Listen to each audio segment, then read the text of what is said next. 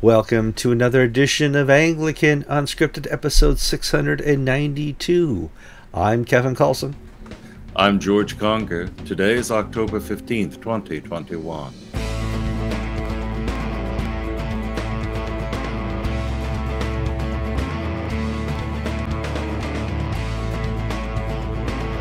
All right, welcome to the Friday edition of Anglican Unscripted. We're halfway through October and got lots of news to report. But before we get too far, you know how this works. There's right in front of your face, somewhere on that screen, there's a thumb. You click the thumb. It's free advertising for George and I. Please share this episode with your friends, family, foes. We don't mind who. Just please share. I can monitor the sharing. More sharing is going on, and I appreciate that very much. It's also free advertising. Go to the comment section. You've been doing that very faithfully. We appreciate that. Subscribe to the show if you're not subscribed yet. And we have a podcast for those who don't want to see our faces on screen. I mean, look at the wrinkles, George. I understand if you want to do the podcast only. George, lots of news this week. Kevin, where are you? We're leaving the Mammoth Cave area and we're starting a tour further south. We're going to hit Bowling Green, Nashville, Pigeon Forge, Savannah, Charleston, and then head on into Florida, where I have a home residence on a cement pad. George, how you been doing? Pretty good. It's been a busy week. I just look forward to work this Sunday. It's a wonderful life here in Florida. Sure. Well, now we tell our audience when we need prayer. And George, you got some muscle issues and you need a little bit of prayer. What should our audience be praying for? Well, 4 weeks ago, I was clearing up a downed tree in the yard. A part of an oak tree came down. And Susan always nags me not to play with the chainsaw because I'm going to cut something off. Well, I hurt myself, but I didn't hurt myself with the chainsaw. I was dragging the pieces to the front to be picked up, and I stepped in a hole. And since that time, I've had a really painful Charlie horse, which is a strained thigh muscle, and I developed bursitis in my hip. So the doctor gave me a cortisone shot in the joint, and that seems to be taking care of the hip pain. But the Charlie horse has taken an awful long time to heal, and so I'm hobbling around like an old man. And if I'm a little slower than normal, the doctor recently put me on some muscle relaxants. So that and a fifth of scotch really. Yeah, geez, muscle relaxants and being a host on a audible format show is not a good friend. But do keep George in your prayer. There's nothing wrong. There's nothing worse than having a muscle injury. Yeah, I know, because I'm in my mid-50s now. If my pillows are not in the correct position at night and I fall asleep strangely, I'm out for a whole week. Something back there is just not working. And it's an age thing. It's hard to recover. It takes a lot longer. They say rest, ice it, compress it, and elevate it. Good luck, George. All right, so do keep George in your prayers.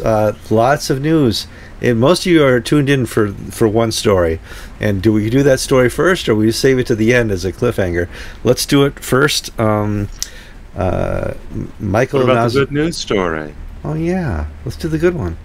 The good one is oddly a boldly story. George, Captain Kirk, William Shatner, the very good-looking 90-year-old, went into space with the help of Jeff Bezos. And that's exciting, because the show appeared first in 67, 68, 69, and it was a brand new show called Star Trek, and it didn't really get a lot of traction until it was finally canceled. But all my life, I've identified sci-fi with William Shatner, Captain T. Kirk, and that genre until the mid-70s when Star Wars came around. And to watch the man who, exemplified space actually get to space in a nonfiction form is really cool, George. Just imagine, William Shatner was born only 5 years after the first commercial aviation flight was launched.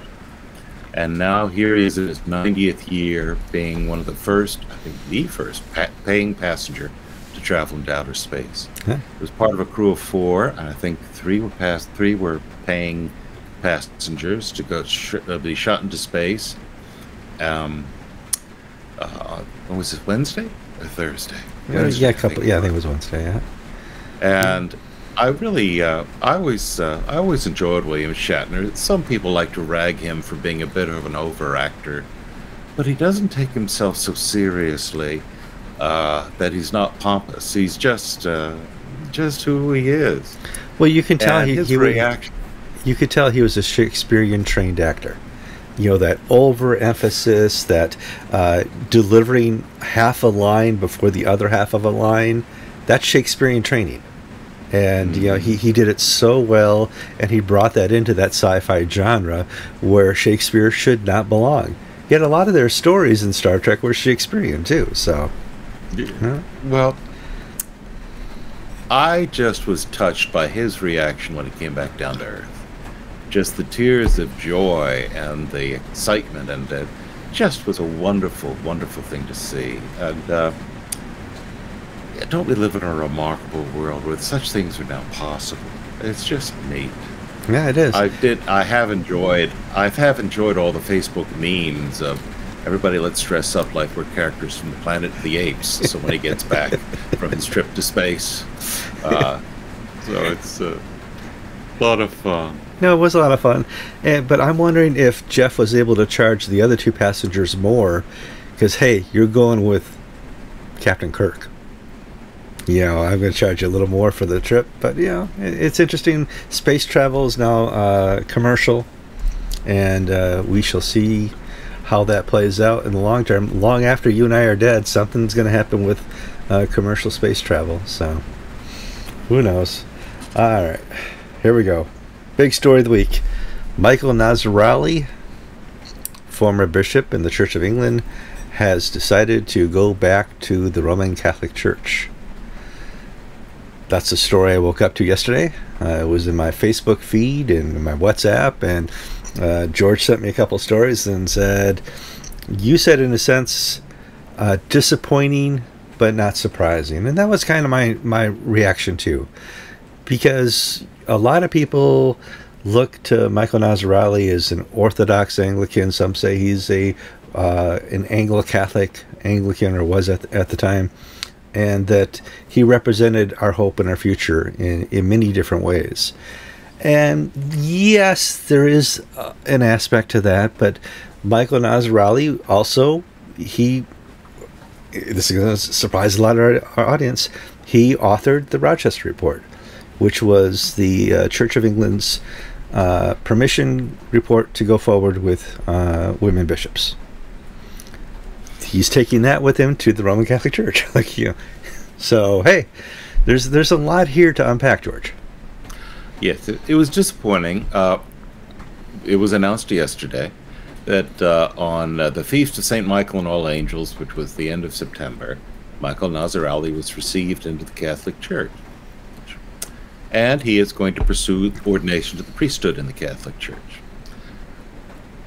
And that was a disappointing announcement. Disappointing because Michael Nazir-Ali had played a very important role in the fights to renew and revive Anglican orthodoxy, the reforming spirit in the Anglican world over the past generation.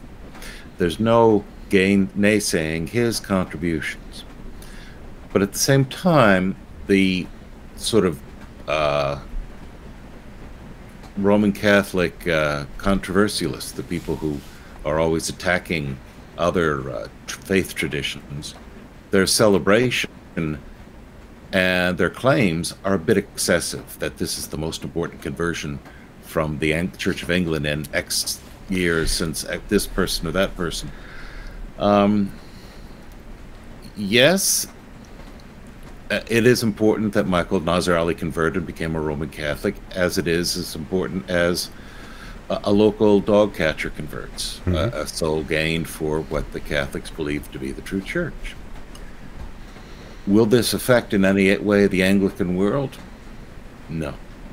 Will it affect the Church of England situation? Perhaps. But in the wider Anglican world, no, it will not have any effect. It's a disappointing development. I was thinking about it yesterday. The biggest question I have now is what's going to happen to the book he's writing about Anglicanism that we talked about last week. He's writing a book. What's he going to say? Anglicanism sucks? Yeah, okay, absolutely. There's a lot of problems with Anglicanism. Absolutely. But it doesn't take too much to look at the first, second, third, fourth layers of Roman Catholicism and its history to say there's a lot of problems there as well. And if you're going to the Roman Catholic Church to fix their problems, go with God, my friend. Godspeed. Because theirs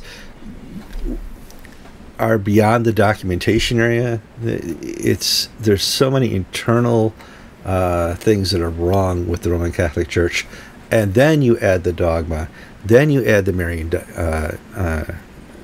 doctrine. Then you add all these other elements to the Roman Catholic Church on top of what's already screwed up. And when I sit down and talk to my most knowledgeable Roman Catholic friends, and I ask them about this, and, well, we don't believe that. Well, I'll show them a pope 2 popes ago who did believe that. Yeah, well, we don't believe that. Well, the current pope believes that. And so, well, it's not about the pope. Wait a minute. And so, yes, Anglicanism has seen its better day and will again. Roman Catholicism has seen its better day, and we pray we'll see a better day again. But you can't leave Anglicanism for Roman Catholicism and say you're seeking a more pure religion, more pure doctrine, more pure church. On paper, it might be a little bit more pure, but in practice, it's more screwed up than Anglicanism. It's a reality. And I say this because I sent all my kids to Roman Catholic schools throughout their lives. And I remember sitting through an 18-minute Eucharist where the priest was able to enunciate every word through the Eucharist, give us 5-minute homily, get us all the way through, and hand it all out in 18 minutes. Just... yes, there's problems. So, disappointing, not surprising. Well, let's go and offer some details. Sure. Michael Nazir-Ali was born in Pakistan to a Christian family. There is some controversy on this point, but it is said by some that he was reared or educated in Catholic schools and reared as a Catholic. And so some are saying this is a return to the Roman Catholic Church for him. Others are saying he was always a Christian, so this really doesn't matter. But as a young man, he was educated and ordained into the Church of Pakistan clergy. Had a brief career in the pastoral ministry and then became a bishop at a very early age in Pakistan. He was threatened by Muslim extremists, and essentially he resigned his episcopate and moved to England, where he earned a doctorate from Cambridge. He's a very well-educated man, very articulate, and then became the General Secretary of the Church Mission Society, one of the great ancient mission societies, and that comes in the evangelical respect, from the evangelical wing of the church, and then was elevated to be Bishop of Rochester in the Church of England, I believe in 96, and retired in 2004, I believe, or later, excuse me. He was there a good long time. He was there from the beginning with the GAFCON movement. He was involved in various activities within the Church of England to turn it around. But at the same time, he was also involved in the mainstream activities of the Church of England. He was the chairman of the working group that in 2004 prepared what was called the Rochester Report on Women in the Episcopate, which recommended that women be allowed to be ordained into the episcopate. And as chairman, he was basically supportive of its conclusions. Now he is, and he's written a great number of books on the Anglican way and Anglican approach to this or that. After his retirement, he continued to write and was an active conference speaker around the globe. However, last year, 2 years ago, when we were getting up, the AMIE and other groups in England started, they were going to be the next ACNA. Michael Nazir-Ali didn't really want to play in that arena. He was approached by people we know and asked, could you help in leadership in this launch we have in the Church of England, not in the Church of England, on the shores of the UK, to help start the AMIE type organizations. And he, from what we hear, he just didn't, wasn't available to do it, or couldn't do it, or didn't want to do it. So, yeah, he didn't really want to be part of the actual work of renewing and rebuilding the institutions. He felt much happier in writing about what needed to be done than actually doing what needed to be done. And most recently, and now we have this turn of events. And in his letter, and in the press release from the Ordinariate, the Church of England, that Catholic entity set up to receive Church of England members into the Catholic Church, and also maintain their liturgy and some traditions and things like that, he laid out in great detail all that was wrong with the Church of England. And I really didn't disagree with any of the things that he said. No, he knows what's wrong. And my difficulty is he doesn't tell us what's right about the Catholic Church, to the extent that he does not say, I've made a mistake. In other words, I am disappointed because I thought better of him, and that he's jumped ship, not because he says, I've had it all wrong these years. My support for the reformers, my support for women bishops, all this and that, I now see was mistaken, and I see that the Vatican, the Catholic Church, the Roman Catholic Church, is truly the vessel God is going to use for the evangelization of the world in Christ. If someone has that conscious decision where they've arrived at the Catholic answer is the correct and only answer, then there's an imperative that they become a Catholic Church and leave that institution where they are. I'm not hearing that out of Michael Nazir-Ali. I'm hearing, I've given you all these great ideas, the Anglican world, and you just haven't done what I wanted you to do. Therefore, I'm picking up my marbles and going home. Going to join a new game. So, now, this involves my reading his mind, so please don't say this is news, facts. It's just my opinion that he never was quite the team player, never quite ready to go in and actually do the hard work, which means interacting with people on a one-to-one level and in building institutions and building structures, as opposed to standing at a podium and telling people what he thinks. But, let's be honest, he did correctly identify what was wrong. He just he didn't offer a solution that could be worked upon by people like himself. That in a nutshell, the spirit of the secular age had infected the Church of England, and he's now reached the point where he doesn't see any hope for it. Well, from my perch, I agree with everything that he said. The spirit of the age has infected the Church of England, but it's infected the German Roman Catholic Church in England and in Germany especially just as much. There's a synod starting, or if it's already started, in Germany that wants to have women clergy, women priests, women deacons, that wants to bless same-sex relationships, marriages. And it's going to eventually get there. It's going to happen because the Germans basically pay for the operations of the Catholic Church. So you follow the money. And so he's jumping out of a sick institution and joining another sick institution.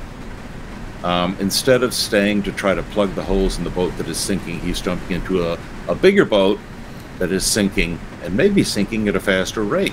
Sure. Well, yeah, but again, we come from an American perspective, where the American Catholic Church is the Church of Theodore McCarrick, where the big Catholic news of the week is how many hundreds of thousands of children molested by Catholic priests in France. So the position of the Catholic Church vis-a-vis the Anglican way in the United States is vastly different from the situation in England and other parts of the world. I really can't think of... in other words, he had a course laid open to him, that was followed by, Keith Ackerman and Jack Eicher and people of William Wantland and people of, or Bob Duncan, people of Catholic mind in liturgy. But he didn't choose that option. He chose to instead go not into the Catholic Church, but into the Anglican Ordinariate. So he's half Catholic, half Anglican. But you really can't be half Catholic, because you have to accept the Immaculate Conception, the doctrines on papal fallibility, the sacrifice of the Mass, so on and so forth. Things that as Anglican, he wasn't really that enthusiastic about. It would be interesting if, whilst the German Roman Catholic Church is discussing adding female clergy to the rolls, if he now opposes that. If he writes to the side where he opposes the stuff he once supported. That would be interesting. George, I think we've covered the Michael Nazir-Ali stuff probably more than we should have. But the Anglican world woke up yesterday and said, what? And I saw lots of comments on Facebook who said, I'm not surprised, I am disappointed. And that's what George and I offer. If you wake up every morning, you say the church is screwed up, the Apostle Paul, the writer of Revelation, so many other characters throughout Christian history agree with you. The church always needs to be at a place where it's in humility and serving the living God. It's not always there. George, let's move on to some more news. We're hitting Roman Catholic news again. A Roman Catholic bishop, I'm sorry, I have some traffic pulling through the RV park here, has said that you, as a Roman Catholic, have the right to refuse the vaccine.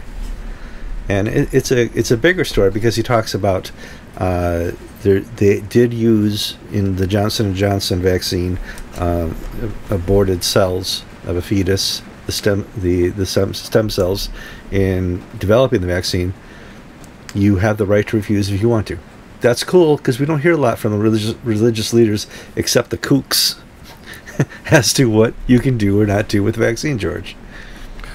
Yes, Timothy Broglio, the Roman Catholic Archbishop to the military forces in the United States, issued a letter supporting the right of servicemen and women to refuse to receive the COVID vaccine out of a matter of conscience. Now, Broglio said he's had the vaccine and he encourages people to get it, but he knows that there are people who have moral reservations. He says now the Moderna and Pfizer vaccines were made with stem cells that are so remote from any abortion or things of that nature that the Congregation for the Doctrine of the Faith, CDF, said that there is no illicit nature to this vaccine. They're fine. However, Johnson & Johnson vaccine is a different matter, and that raises the abortion question is validly raised there. Now, stop it for a second. The Moderna and Pfizer stem cells, a whistleblower has come forward to say, well, they actually were made from aborted fetuses too. So the statement of fact in the beginning of his letter that Moderna and Pfizer are clean on this abortion level is now in dispute, but that's not the purpose of our raising this. What he is saying, though, that it basically comes down to whether abortion or any other moral issue is at issue, you have a right to follow your conscience. And I'm going to read a portion of the letter. He quotes Pope Paul VI. And in all his activity, a man is bound to follow his conscience in order that he may come to God, the end and purpose of life. it follows that he is not forced to act in a manner contrary to his conscience, nor, on the other hand, is he to be restrained from acting in accordance with his conscience, especially in matters religious. So what Broglio is saying is that no one should be forced to receive a COVID vaccine if it would violate the sanctity of their conscience. So this provides cover, if you will, for, I think it's only a small percentage of the armed forces right now have refused the COVID vaccine. But if they don't get it by the end of this month, they will receive a general discharge with no military benefits. But this also applies to firemen in Los Angeles, and school teachers, and in New York City, airline pilots with Southwestern American Airlines, nurses. It applies to all people that the Catholic doctrine or teaching, or Christian teaching in general, recognizes the right of individual conscience.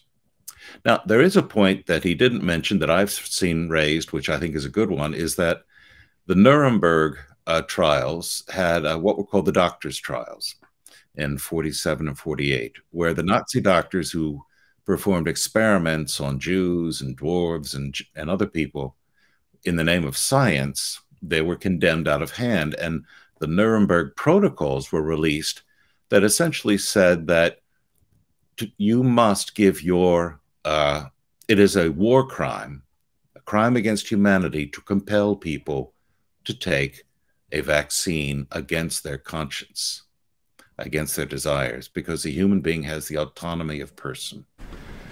Now, that's not a religious statement. That's a legal statement. Now, it came from the Nuremberg trials, which don't set precedent for anybody. But there is again,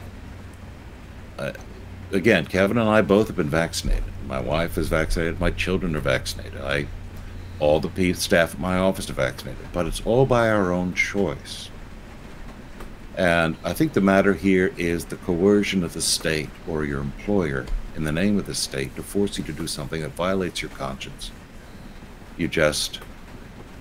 Christian teaching, as stated by this Archbishop, is that you just can't, that's just not all. Yeah, I am pro-vaccine. I am anti-mandate. You know, it's Kevin.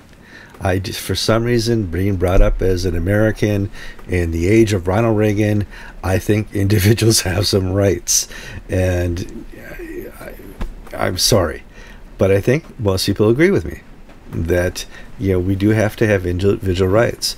But I also look back at my history.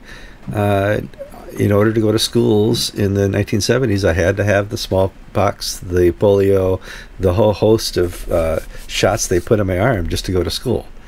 You know, and you and I have these little yellow cards that say we have our yellow fever vaccine passports. Yeah.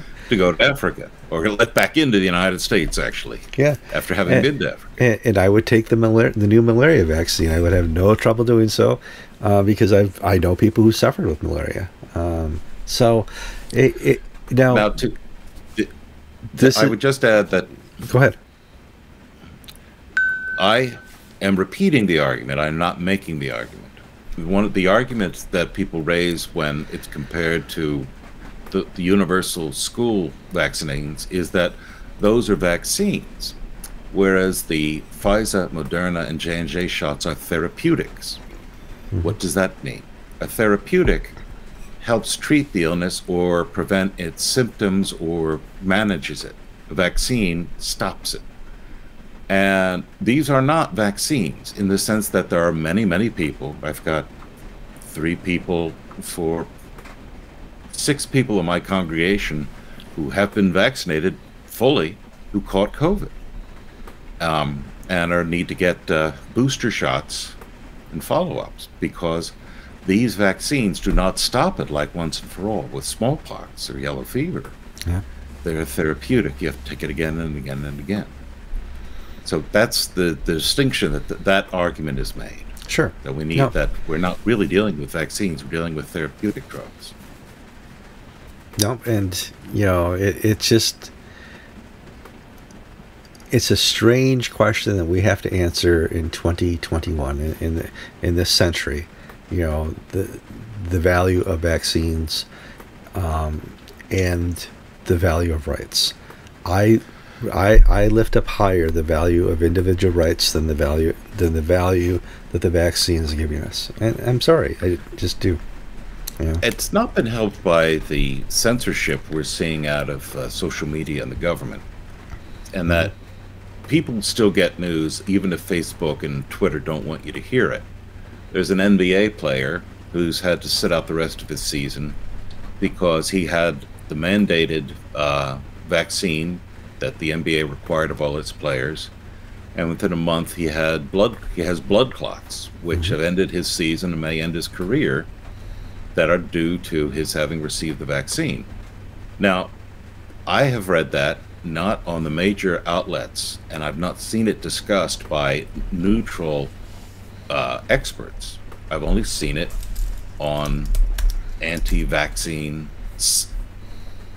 friendly sites, and I've seen nothing about it in the pro-vaccine sites. So I don't know if it's true or not, but the point is, because we don't have an open and honest debate about these issues, people don't trust Dr. Fauci. They don't trust the government because they have had experience with being lied to on these issues. You don't need a mask because it won't help, is what Dr. Fauci was saying.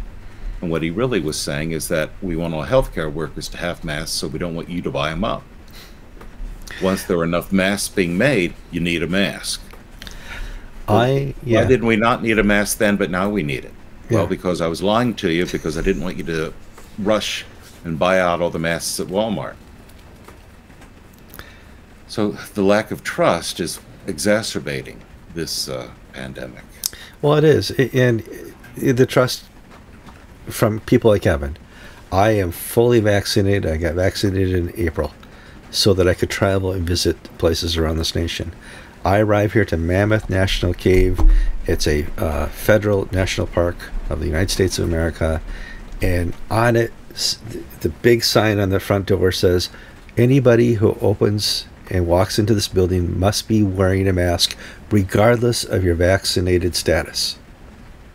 Well, what's the point of being vaccinated? Kevin's brain says. No, there's more. You are about to walk into the largest cave system known to mankind. 428 miles of cave system is under our feet, and you get to go in there. It's vast. It's called Mammoth. Because it's we consider it a federal building, you have to wear your mask while you're in the cave. What is the point of the vaccination if I can't walk around without a mask? And so that's where you lose Kevin's trust. If and yes, people are in the comments, but Kevin. I know, it's still a trust issue. You can butt me all day long. It's still, you've lost my trust when you can't make the good distinction of why I got vaccinated and still have to wear a mask. So, in the development where I live is a Southwest Airlines pilot who owns a house. And I'll occasionally see him and chat when I'm walking the dog and whatnot. And he's been home last week or so. And I don't know him that well, but I just know enough to say hello and to chat. And I said, so what's really happening with Southwest? Are you guys on a walkout? He said, no. Well, what's going on? He said, well, there's some people who have walked out on the disease, but 80% of Southwest's pilots are former military, and they've come out of a certain tradition and certain training, and they recognize unlawful and authoritarian orders. And what's happening is that there are people who, out of principle, will not take the vaccine because they're being forced to, and if they're going to get fired, they're all taking their accumulated vacation time. And it's not a sick out or a walkout. It's just these guys know that they refuse to do it, so let's use my vacation days, and their union contract allows them to take it. Mm-hmm. So it's not so much picket lines and walking out or the joke, bad weather. It's been great weather down here in Florida. It's anticipation of being fired which is now off the table. The president of Southwest backed down. But what you saw basically Southwest Airlines conforming to a government mandate, which really has not been codified into the law. It's just a press release at this point. Just a press release, yeah. Topic. No.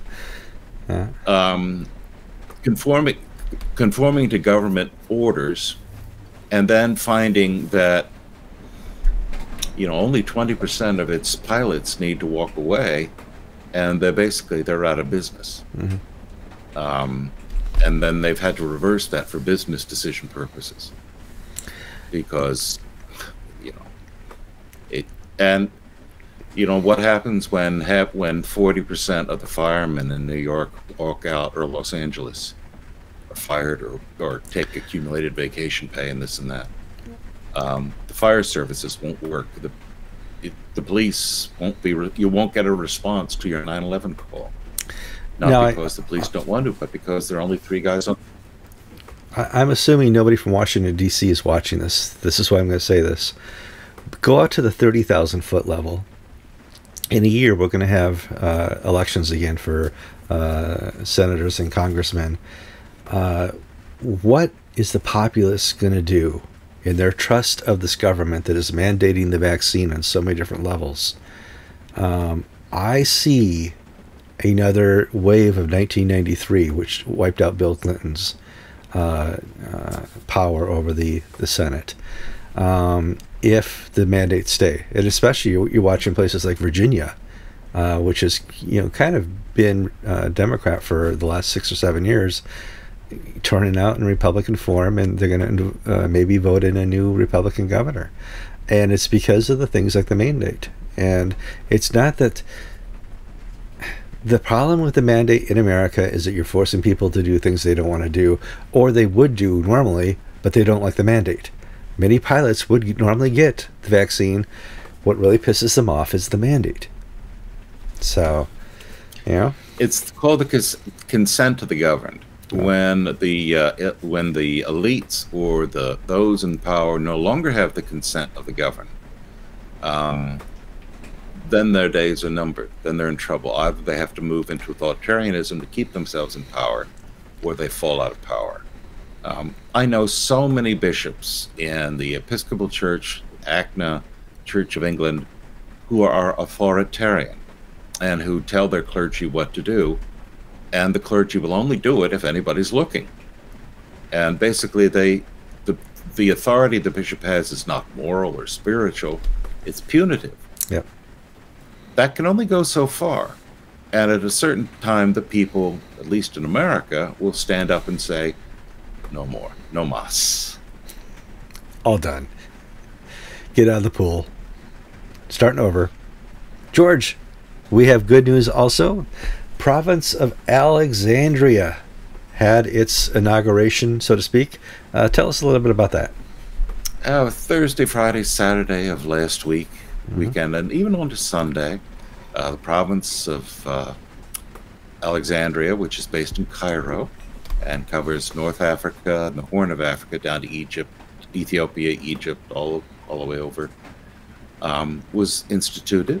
And you had a gathering of primates and archbishops, Justin Welby, Foley Beach, and other African and GAFCON and Global South leaders were present at All Saints Cathedral in Cairo for the inauguration of this province. And its new leader, Archbishop Sammy, just forgot his last name. Apologize. That's all right. It was seated, enthroned as Archbishop. He's also Bishop of Egypt. And so we now have 42 official Anglican provinces. We have some in formation. We have some that are real but not recognized. You say 42, I say 43. It's a mess. Actually, 44, because we're Anglican Church of Brazil and that's right. Yeah. Anglican Church of North America, functioning as provinces and whatnot, and are recognized by the vast majority of Anglican provinces, other Anglican provinces, just not by the ACC in Canterbury. So it's good to see the it's good to see the development and being able to stand and develop their own ethos. Now, one thing Americans need to keep in mind is just because someone is opposed to the innovations of the Episcopal Church doesn't mean they're on the same wavelength as you are on every other issue. And this was especially hit home because we had a little brief post where Archbishop Sammy wrote a letter about the valiant Egyptian army and their glorious victory in the 1973 Yom Kippur War, which was basically celebrated last week.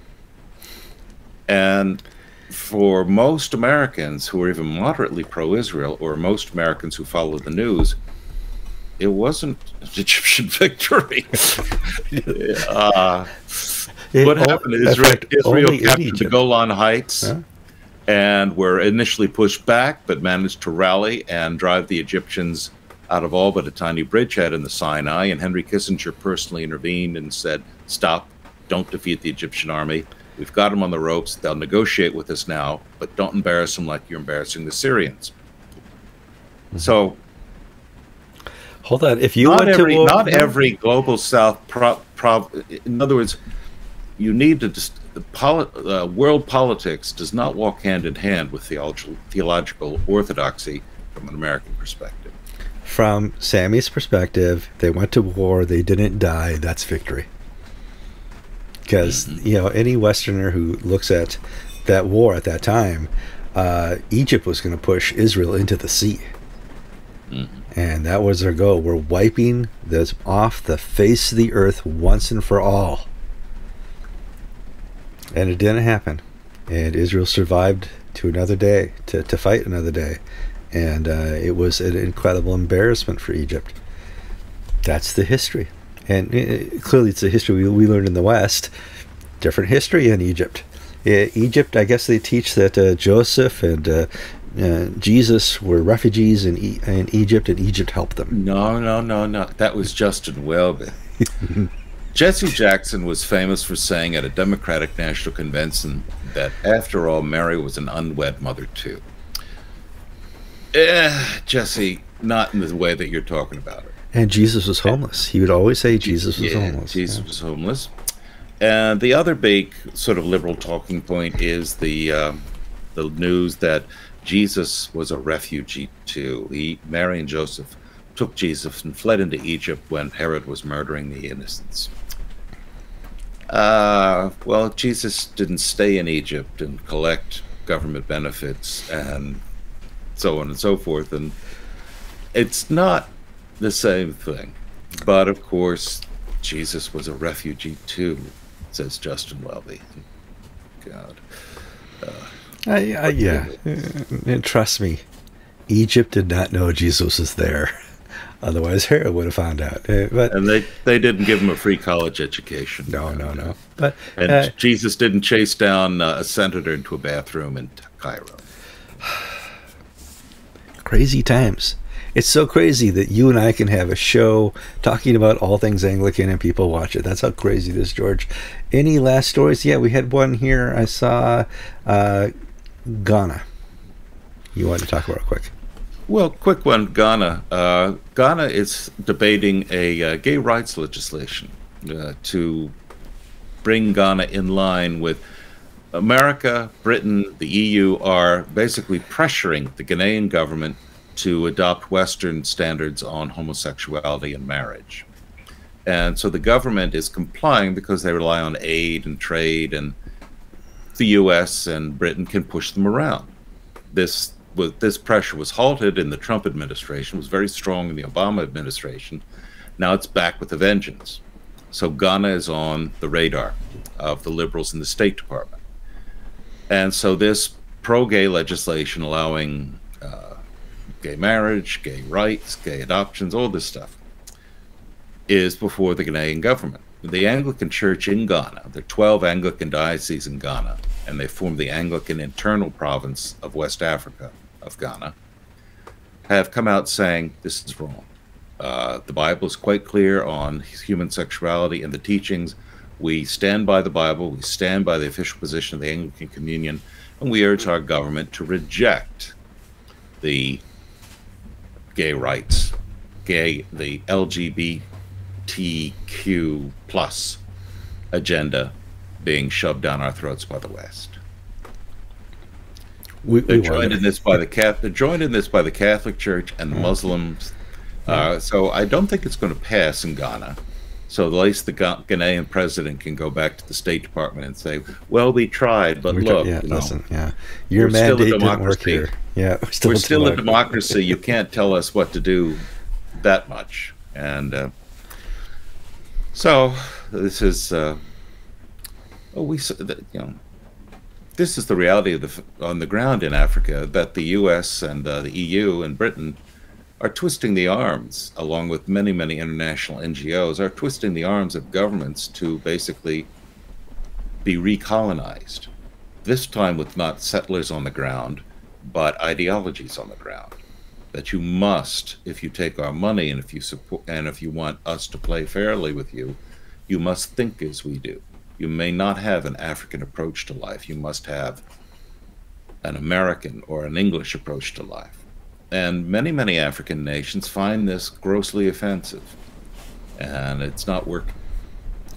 And the church in Africa, parts of Africa, not South Africa, South Africa is divided into liberal and conservative wings, has been standing up for the African culture, African understanding of man's anthropology, relationship to God and to each other. So good news out of Ghana. Yeah, well, in reality, Anglican Unscripted episode 691 was a good news show. You know, it's a transparent show. We tell you the truth about what we know and what you need to know. And we try not to hold anything back, whether it's a character we love, like Michael Nazir-Ali, or a character we despise. I'm not going to name any names here. Nope, not going to name names. Or a wonderful fictional character named James T. Kirk. I'm Kevin Kallsen. And I'm George Conger. You've been watching episode 692 of Anglican Unscripted.